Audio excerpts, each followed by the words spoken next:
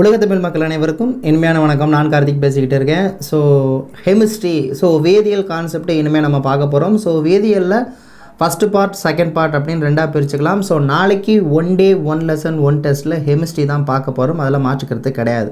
So ஆரம்பிக்கிறதுக்கு முன்னாடி chemistry புதுசாக நான் இப்போ தான் சார் படிக்கிறேன், கெமிஸ்ட்ரியோட கான்செப்ட் எனக்கு சுத்தமாக தெரியாது, கெமிஸ்ட்ரியில் எத்தனை சாப்டர் இருக்குது, என்னென்ன சாப்டர் இருக்குது, எது எங்கே இருந்து படிக்கணும்.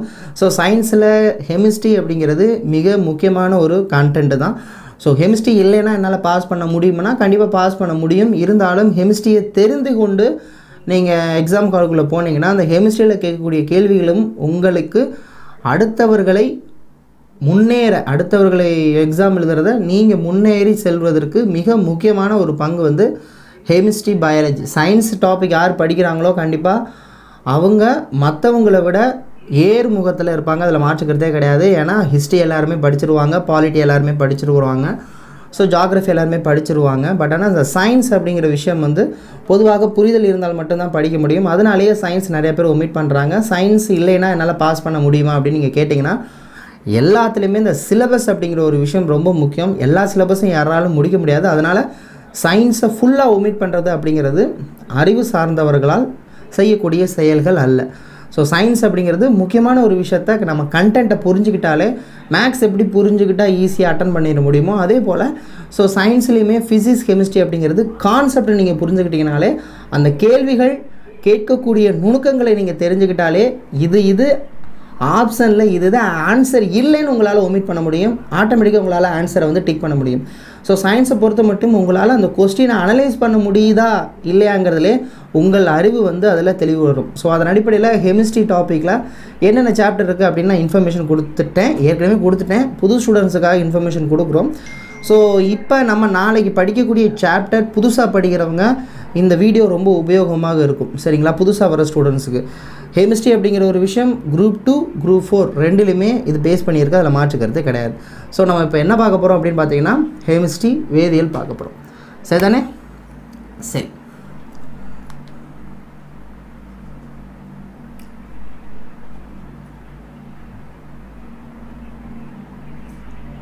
சரி, வேதியியலில் எந்தெந்த சாப்டர், மொத்தம் எத்தனை சாப்டர் அப்படின்னு நம்ம பார்க்க போகிறோம். அணு அமைப்பு. ஸோ அணு அமைப்பு எங்கேருந்து படிக்கணும் நல்லா கவனிச்சுக்கோங்க. பொதுவாக 9ஆம் வகுப்பு 10ஆம் வகுப்பு கெமிஸ்ட்ரியை பொறுத்த வரைக்கும் 9th standard and 10th standard இது ரெண்டும் கண்டிப்பாக படிக்கணும். சரிங்களா? So 9th standard and 10th standard must. ஒரு சில டாபிக் மட்டும் நீங்கள் 11th அண்டு 12th ஸ்டாண்டர்டை ஃபாலோ பண்ணுறது பெஸ்ட்டு. சரிங்களா? எந்தெந்த வகுப்பில் நீங்கள் 11th and 12th தொடரணும், மற்ற எதையுமே நீங்கள் 11th 12th ஃபாலோ பண்ண வேணாம். ஏன்னா ரொம்ப டெப்த்தாகவே கொடுத்துருப்பாங்க கெமிஸ்ட்ரியை பொறுத்த வரைக்கும். அணு அமைப்பு. ஸோ இப்போ நான் சொல்கிற கண்டென்ட் எல்லாம் நல்லா புரிஞ்சுக்கங்க. 9th 10th படிக்கிறதெல்லாம் இந்த சைடு எழுதுகிறேன். ஸோ 11th 12th பார்க்கக்கூடியது இந்த சைடு எழுதுகிறேன். அணு அமைப்பு. அணு அமைப்புக்கு முன்பாக பருப்பொருட்கள்.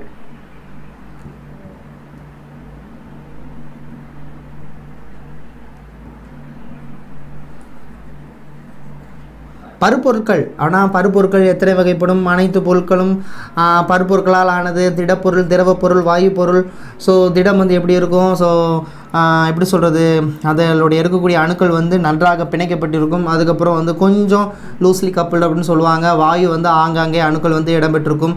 அதெல்லாம் உங்களுக்கு தெரியும். ஸோ அது வந்து திடம் அப்படிங்கிறது வந்து எப்படி சொல்கிறது, திடப்பொருள் வந்து கண்டிப்பாக வந்து ஒரு இடத்துலேருந்து மற்றொரு இடத்திற்கு வந்து பாயாது அப்படின்னு சொல்லலாம். ஏன்னா அது வந்து ஒரு ஸ்டெபிளாக இருக்கும்.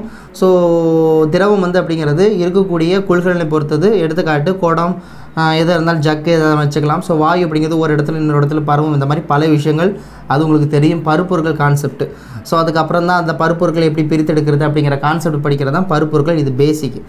அதுக்கப்புறம் தான் அணு அமைப்பு அப்படின்னு பார்ப்போம். அணு அமைப்பு என்றால் என்னென்னா அணுக்கள் வந்து எலக்ட்ரான், புரோட்டான், நியூட்ரான்களால் ஆனது. அணுக்களை வந்து கொண்டு வந்தது யார்? அணு கொள்கையை வெளியிட்டது யார்? இந்த கான்செப்ட் எல்லாமே 9th 10th எடுத்துக்கோங்க. சரிங்களா? உங்கள்கிட்ட நான் ஆப்ஷன் கொடுத்துட்டேன். 9ஆம் வகுப்பில் அணு அமைப்பு இருந்தால் படித்தாகணும், 10ஆம் வகுப்பில் அணு அமைப்பு இருந்தால் படித்தாகணும். அதில் எதில் சார் இருக்காங்கன்னா அதையாவது தேடுங்க தயவு செஞ்சு. சரிங்களா? ஸோ 9ஆம் வகுப்பு 10ஆம் வகுப்பில் அணு அமைப்பு எங்கே இருக்குன்னு பாருங்கள். 10ஆம் வகுப்புலேயே அணு அமைப்பு இருக்குது, 9ஆம் வகுப்பில் அணு அமைப்போட பேசிக்ஸ் இருக்குது. ஸோ பருப்பொருட்களும் அதே கான்செப்ட் தான். அணு அமைப்பு பருப்பொருட்கள் சொல்லி நீங்கள் 11th 12th தேட வேணாம், இதுவே போதுமானது. சரிங்களா? ஸோ பருப்பொருட்களுக்கு அதுக்கப்புறம் அணு அமைப்பு. ஸோ அணு அமைப்புக்கு அதுக்கப்புறம் என்ன இருக்குது அப்படின்னு பார்த்தீங்கன்னா மிக முக்கியமானது. ஸோ அணு அமைப்பு முடிச்சதுக்கப்புறம் தனிமங்கள். ஸோ தனிமங்கள்னால் ஆவர்த்தன அட்டவணை அப்படின்னு சொல்லுவாங்க.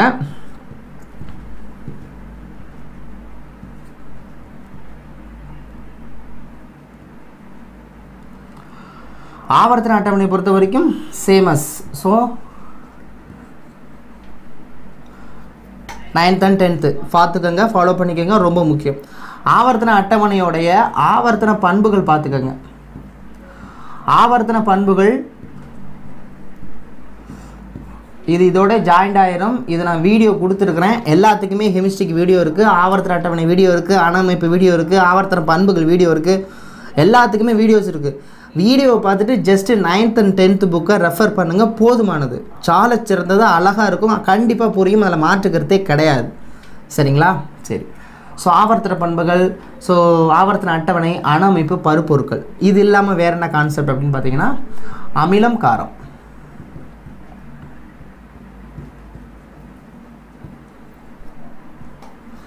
அமிலம் காரம் உங்களுக்கு 9th 10th ஃபாலோ பண்ணாலே போதுமானது. சரிங்களா? அமிலம் காரத்தில் 11th இருக்குது, அது வந்து ஈக்குவேஷன் பேஸ்டு, அது நீங்கள் இப்போதைக்கு தொட வேண்டாம். தியரிட்டிக்கல் மட்டும் அமிலம் காரத்தில் இப்போதைக்கு பார்த்துக்கோங்க. சரிங்களா? ஸோ நிறம் காட்டி அதெல்லாம் ரொம்ப முக்கியம். இது இல்லாமல் வேறு என்ன கான்செப்ட்? அப்போ 11th 12th என்ன சார்ஸாக பார்க்குது அப்படின்னா அந்த 11th ஸ்டாண்டர்டில் குவாண்டம் எண்கள் அப்படிங்கிற ஒரு கான்செப்ட் இருக்குது.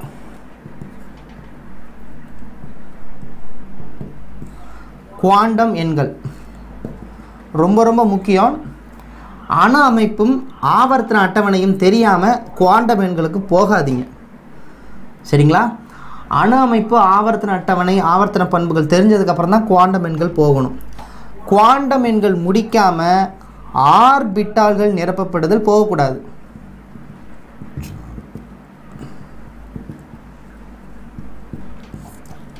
எப்படி? குவாண்டம் எண்கள் முடிக்காமல் ஆர்பிட்டால்கள் நிரப்பப்படுதல் போகக்கூடாது. இந்த ரெண்டுலேருந்து கண்டிப்பாக கொஸ்டின்ஸ் மஸ்ட்டு, மாற்றுக்கிறதே கிடையாது. சரிங்களா? புரியுதா? ஸோ இது ரொம்ப ரொம்ப ரொம்ப முக்கியம். சரிங்களா? ஏன் சொல்கிறேன் அப்படின்னு பார்த்தீங்கன்னா குவாண்டம் எண்கள் அப்படிங்கிறது அணமைப்பு ஆவர்த்தன அட்டவணை தெரிஞ்சு தான். நேரடியாக இங்கே போனீங்கன்னா, இது படிக்காமல் இங்கே போனீங்கன்னா மனப்பாடம் பண்ணுற மாதிரி ஆகி போயிடும். அது முதல்ல புரிஞ்சுக்கோங்க. ஓகே, புரியுதா? சரி. ஸோ இது ரெண்டையும் நம்ம 11th இருந்து பார்க்கணும். ஸோ உங்களுக்கு நாளைக்கு வைக்கக்கூடிய டெஸ்ட்டில் குவாண்டம் எண்கள், ஆர்பிட்டால்கள் நிரப்பப்படுதல் அப்படின்னு 11th இருக்கக்கூடிய போர்ஷன் தான் கொடுக்க போகிறோம். அந்த 11th இருக்கக்கூடிய போர்ஷன் தயவு செஞ்சு படிக்காதவங்க அணமைப்பு ஆவர்த்தன அட்டவணை படிச்சுட்டே பாருங்கள். டிலே பண்ணாலும் ஒன்றும் பிரச்சனை இல்லை. எல்லோரும் எக்ஸாம் அட்டன் பண்ணும்போது அட்டன் பண்ணணும்னு அவசியம் கிடையாது. பொறுமையாகவே பார்த்து ஃபாலோ பண்ணுங்கள். சரிங்களா? ஓகே, புரியுதா? ஸோ இது இல்லாமல் வேறு என்னென்ன கான்செப்ட் கெமிஸ்ட்ரியில் இருக்குது அப்படின்னு பார்த்தீங்கன்னா அவ்வளோதான். கிட்டத்தட்ட கான்செப்ட் அப்படிங்கிறது கெமிஸ்ட்ரி பொறுத்த வரைக்கும் இவ்வளோ தான். ஆனால் இதுக்கப்புறம் வந்து மிக முக்கியமாக நம்ம பார்க்கக்கூடிய கான்செப்ட் என்ன அப்படின்னு பார்த்தீங்கன்னா ஆவர்த்தன அட்டவணையில், அதாவது தனிம வரிசை ஆவர்த்தன அட்டவணை ஏற்கனவே நான் சொன்னேன். ஆவர்த்தன பண்புகள் வேறு, ஆவர்த்தன அட்டவணை வேறு. சரியா? புரியுதா சொல்கிறது? ஆவர்த்தன அட்டவணை அப்படிங்கிறது உங்களுக்கு இப்படி இருக்கும் ஸ்ட்ரக்சர். இது ஆவர்த்தன அட்டவணை.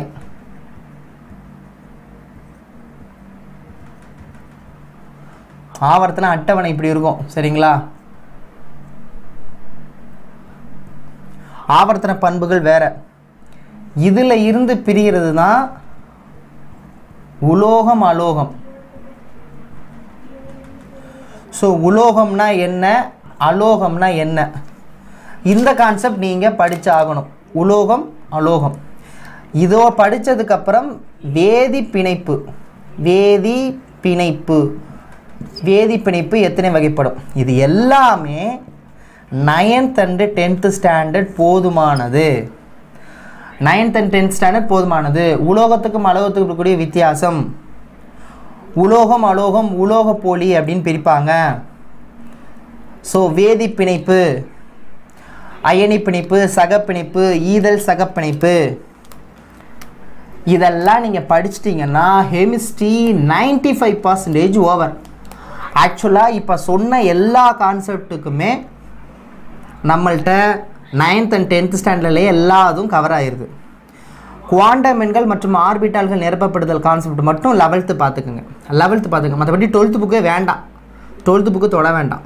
சரிங்களா? இது இல்லாமல் வேறு என்ன இருக்குது அப்படின்னு நம்ம தேடும் பொழுது கார்பன்,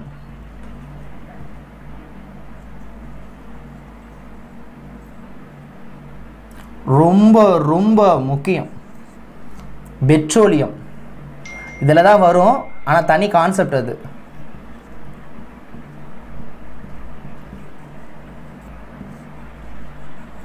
இந்த ஃபைனல் ஒன் உரம் மற்றும் பூச்சிக்கொல்லி.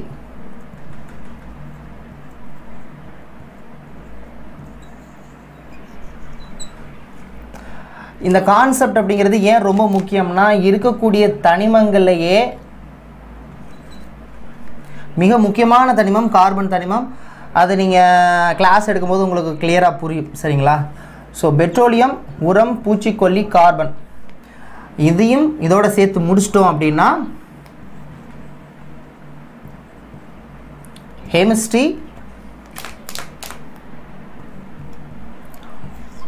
ஓவர்னு அர்த்தம். ஸோ கெமிஸ்ட்ரி அப்படிங்கிறது இவ்வளோ தான்.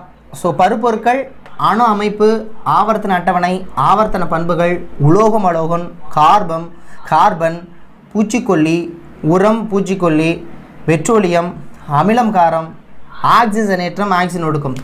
மறந்துட்டே பாருங்கள். 11th வேறு என்ன படிக்கணும்னு கேட்டிருந்தோம்னா ஆக்சிஜனேற்றம் ரொம்ப ரொம்ப முக்கியம். கண்டிப்பாக ரொம்ப முக்கியம். ஆக்சிஜனேற்ற எண்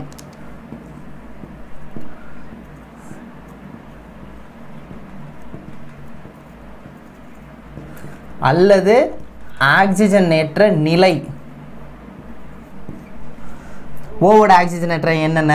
ஆக்சிஜனேற்ற எண்களுக்கு விதிகள் இருக்குது. அந்த விதிகள் ரொம்ப முக்கியம். இது 11ஆம் வகுப்பில் அழகாக உள்ளது. 9th, 10th, 11th ஒட்டுமொத்த கெமிஸ்ட்ரியுமே நம்ம 98% கான்செப்ட் கவர் பண்ணிவிடலாம். அதில் மாற்றுக்கிறதே கிடையாது. ஸோ நாளைக்கு நான் என்ன பண்ண போகிறோம் அப்படின்னு பார்த்தீங்கன்னா, உங்களுக்கு கொடுக்கக்கூடிய கான்செப்டில் எந்த கான்செப்ட் நம்ம கொடுக்குறோமோ அது ஆவர்த்தன அட்டவணையாக இருக்கலாம், இல்லை அணமைப்பாக இருக்கலாம், இல்லை 9ஆம் வகுப்பு வேதிப்பிணைப்பு. 9ஆம் வகுப்பு வேதிப்பிணைப்புனா ஏற்கனவே கான்செப்ட் முடிச்சிட்டோம் 1 day 1 லெசனில். சரிங்களா? புது ஸ்டூடெண்ட்ஸாக இருந்தீங்கன்னா உங்களுக்கு திரும்ப தான் டெஸ்ட் வைக்கணும். சரிங்களா? இப்போ நான் இந்த லாஸ்ட்டாக ஒரு கான்செப்ட் சொன்னேன் பார்த்தீங்களா? என்ன சொல்லியிருந்தேன்? உரம், பூச்சிக்கொல்லி, கார்பனு, பெட்ரோலியம். இது தவிர நம்ம CH001 அப்படின்னு ஏற்கனவே ஸ்கீமுக்கு வச்ச டெஸ்ட்டு தான். சரிங்களா?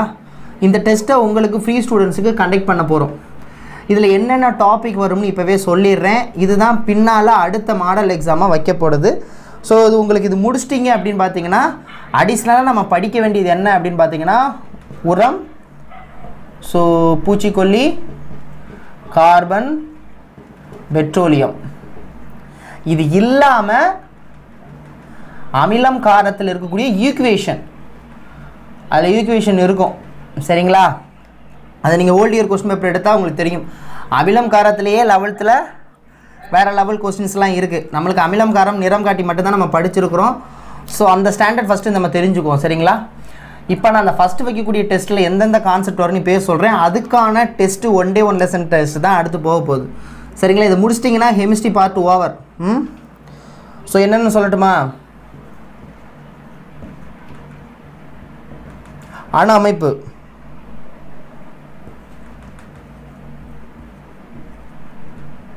வேதிப்பிணைப்பு,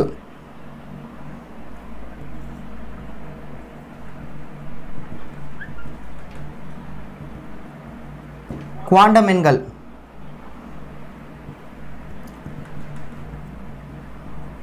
ஆர்பிட்டால்கள் நிரப்பப்படுதல். சரிங்களா? தனிம ஆவர்த்தன அட்டவணை, ஓகே. ஆவர்த்தன பண்புகள்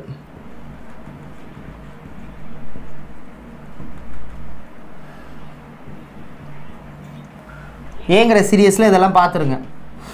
இதெல்லாம் நாளைக்கு நான் ஒவ்வொரு நாளும் டெஸ்ட் வைப்பேன். ஃபார் எக்ஸாம்பிள் இது ரெண்டும் நாளைக்கு 1 day 1 டெஸ்ட்டில் வைக்கிறோம் அப்படின்னா, அடுத்த அணமைப்பு வேதிப்பிணைப்பு 1 day 1 டெஸ்ட் அடுத்து வைக்கிறோம்னா, அடுத்து வந்து பெருசாக இருந்துச்சுன்னா ஆவர்த்தன பண்புகள் இந்த மாதிரி தனித்தனியாக வச்சு ஒட்டு மொத்தமாக இதுக்கு டெஸ்ட் ஆல்ரெடி ரெடி பண்ணியாச்சு. டோட்டல் கொஸ்டின்ஸ் 100 கொஸ்டின்ஸ் இருக்குது. சரிங்களா? ஸோ 100 கொஸ்டினில் நீங்கள் 90 மினிட்ஸ், அதாவது 90 மினிட்ஸ் உங்களுக்கு கொடுக்குறாங்க. 90 மினிட்ஸ்னால் எவ்வளோன்னு நீங்களே கணக்கு பண்ணிங்க. 1.5 மணி நேரம் அப்படி தானே? 1.5 மணி நேரத்தில் உங்களுக்கு 100 கொஸ்டின் வெறும் கெமிஸ்ட்ரி மட்டுமே. இந்த டெஸ்ட் முடிஞ்சதுக்கப்புறம் உரம், பூச்சிக்கொல்லி, கார்பன், பெட்ரோலியம் அப்படிங்கிறத அடுத்த செஷனில் பார்த்துட்டு மிச்சம் என்னென்ன இருக்குது, அமிலம், காரம்லாம் இருக்குது, அதெல்லாம் நம்ம அடுத்த செஷனில் பார்த்துருவோம். இது whole question 100 questions model exam அப்படியே இருக்குது கொஸ்டின்ஸ். அதை நம்ம ஃப்ரீயாக கொடுக்கலாம் ஸ்டூடெண்ட்ஸுக்கு, ஒன்றும் பிரச்சனை இல்லை, படிக்கிறவங்களுக்கு கொடுக்கலாம். ஸோ இதுதான் ஃபஸ்ட்டு பார்ட்டு. ரெண்டாவது பார்ட்டு அமிலம், காரம் இதெல்லாம் சேர்ந்து ரெண்டாவது பார்ட் முடிச்சிட்டோம்னா கெமிஸ்ட்ரி ஓவர்.